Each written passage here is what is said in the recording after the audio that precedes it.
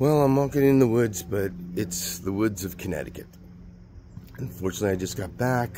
I spent 45 days away, 35 up in the mountains up there, surviving. And believe me, in the elements that you'll see in the video with the storms and the hail and the coldness, I mean, at night it'd be like 30, 32 degrees. I had to go and buy thermal underwear.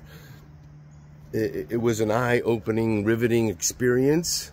Chopping a lot of wood, but the most rewarding experience was my interaction with the forest people, Sasquatch.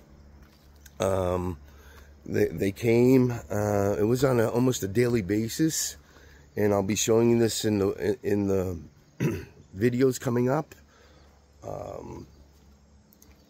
It was an honor. And I'll do it over and over and over again. You know, this is why I go to Virginia and West Virginia, up in New Hampshire, Connecticut, and Colorado. I'll go to these places because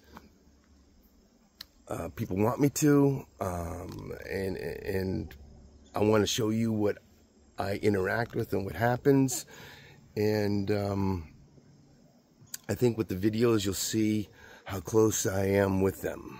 You know, they feel comfortable with me. Some of the videos that I did show were, I had to learn.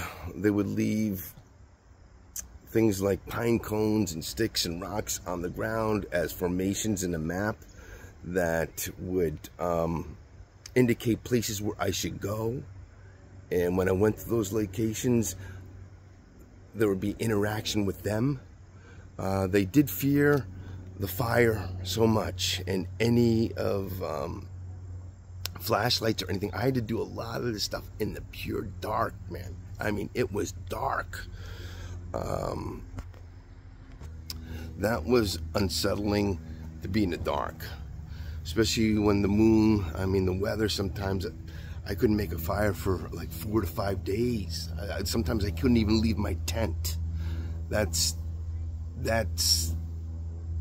was the worst part, when I had to be inside in my tent for periods of days and eating my supplies and food, where I would have to leave and go back and get more stuff in the city and come back.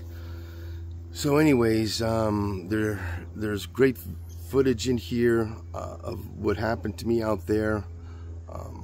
It wasn't easy, but I would do it again. You know, so maybe I'll go back next year, maybe I'll go somewhere else. But I appreciate you being patient. Love to hear your comments, your thoughts, what I'm going to show you with my interaction with them and my time. And that's about it. Okay, have a good day.